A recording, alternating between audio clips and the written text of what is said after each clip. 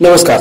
2018 मध्ये केलेल्या सर्वेनुसार एक धक्कादायक बातमी समोर आली. 18 ते 35 वयोगट असणारे व्यक्ती आपल्या दिवसाचा 4 ते 5 तास वेळ हा मोबाईल किंवा टॅबलेट यूज करण्यामध्ये घालवतात आणि जे व्यक्ती कॉम्प्युटरवर काम करतात त्यांचा तर पूर्ण दिवस हा स्क्रीन समोरच जातो आणि कोणतीही काळजी न घेता हे काम जर असंच चालू राहिलं तर कॉम्प्युटर विजन सारखा मोठा प्रॉब्लेम आपल्याला होऊ शकतो. येत्या 10 वर्षांमध्ये डोळ्यांचे जबरदस्त प्रॉब्लेम आपल्याला येऊ शकतात. कॉम्प्युटर विजन सिंड्रोम म्हणजे महत्त्वाचे 5 प्रॉब्लेम्स येतात. त्यामध्ये डोळ्याला ताण बसतो, डोके दुखते, नजर अंधुक होते, डोळे कोरडे पडतात आणि मान दुखण्यासारखा भयंकर प्रॉब्लेम आपल्याला होऊ शकतो. त्यामुळे भविष्यात प्रॉब्लेम होऊ नये यासाठी याची कारणे समजून घेऊन यावर उपाययोजना करणे आपल्यासाठी महत्त्वाचं आहे. चला तर आजच्या पूर्ण व्हिडिओमध्ये आपण सायंटिफिकली समजून घेऊया की स्क्रीन समोर बसल्याने आपल्याला प्रॉब्लेम का होतात आणि यावर कोणती उपाययोजना आपण केली पाहिजे. आजकाल कॉम्प्युटर किंवा मोबाईलचा वापर हा अनिवार्य झाला आहे, म्हणजे आपण त्याचा वापर बंद करू शकतच नाही. त्यामुळे ते वापरताना आपण त्याची काळजी घेतली पाहिजे किंवा त्यावर काही उपाययोजना करता येतील का हे आपण आजच्या व्हिडिओमध्ये बघणार आहोत.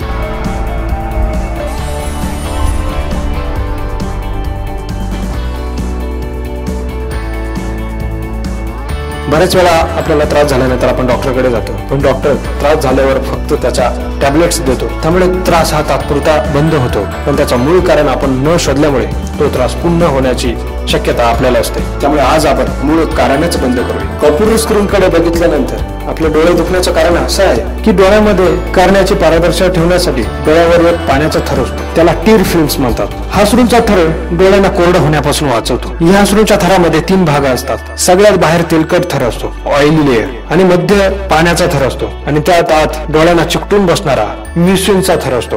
जेव्हा आपण लांबच्या वस्तूकडे बघतो तेव्हा तिथे आलेले प्रकाश किरण हे समांतर असतात व ते डोळ्यांना लेन्सच्या समान स्थितीमध्ये फोकस हा रेटिनावर पडतो. पण जेव्हा आपण जवळच्या वस्तूकडे एकटक बघतो तेव्हा फोकस हा विभक्त असतो व त्यांना बघण्यासाठी डोळ्यांच्या लेन्सला जास्त जाड किंवा वक्र व्हायला लागते. त्यामुळे लेन्सला अवतीभोवती असलेल्या स्नायूला ताण पडतो. त्यामुळे डोळ्यांच्या स्नायूवर श्रम पडतो आणि थकून जातात. हे होऊ नये यासाठी अगदी सोपे उपाय मी तुम्हाला इथे पुढे सांगणार आहे. शक्यतो कॉम्प्युटरवर काम करताना किंवा मोबाईल वापरताना 20 मिनिटानंतर एक छोटा 20 ते 30 सेकंदचा ब्रेक घ्यावा. या ब्रेक मध्ये लांब असणाऱ्या वस्तूकडे बघावं. हे शक्य नसेल तर डोळे बंद करून ठेवावे. शक्यतो कॉम्प्युटर किंवा मोबाईलचा वापर करत असताना आपल्या डोळ्यांची उघडझाप ही कमी होते. नॉर्मली डोळ्यांची उघडझाप ही मिनिटाला 10 ते 16 वेळेस व्हायला हवी, पण स्क्रीन समोर असताना ही फक्त 4 ते 6 वेळेस होते. पापण्याची उघडझाप म्हणजे आपल्या डोळ्यांना ओलावा मिळतो. पापण्याची उघडझाप ही गाडीच्या वायपर सारखी असते, त्यामुळे उघडझाप करायला विसरू नका. सर्वात महत्त्वाचं म्हणजे तुमचा आहार आहे. डोळ्यांच्या आरोग्यासाठी जीवनसत्वाचा मोठ्या प्रमाणात काम,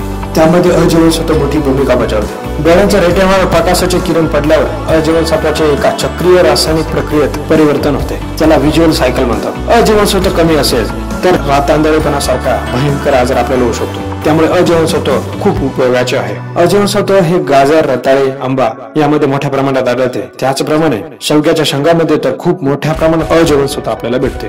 त्यानंतर व्हिटॅमिन सी हे डोळ्यांसाठी खूप महत्त्वाचं जीवनसत्व आहे. हे कोलेजन साठी महत्त्वाचं आहे. रक्तस्राव थांबवण्यासाठी किंवा जखम झाली असेल तर यावर आपल्या डोळ्यांना सी व्हिटॅमिन हे आपल्याला उपयोग करतं. लिंबू, संत्रा अशा फळांमध्ये हे मोठ्या प्रमाणात भेटते. व्हिटॅमिन ए आणि व्हिटॅमिन बी हे तुमच्या डोळ्यांसाठी खूप महत्त्वाचं आहे.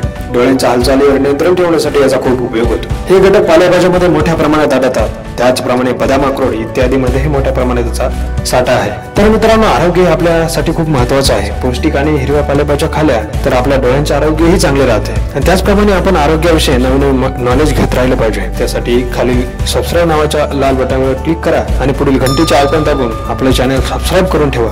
हे अगदी फ्री आहे, त्यामुळे तुम्हाला आमच्या चॅनलवर येणारे नवीन व्हिडिओचं नोटिफिकेशन सर्वात पहिले भेटेल. आणि व्हिडिओला लाईक करायचं विसरू नका. धन्यवाद.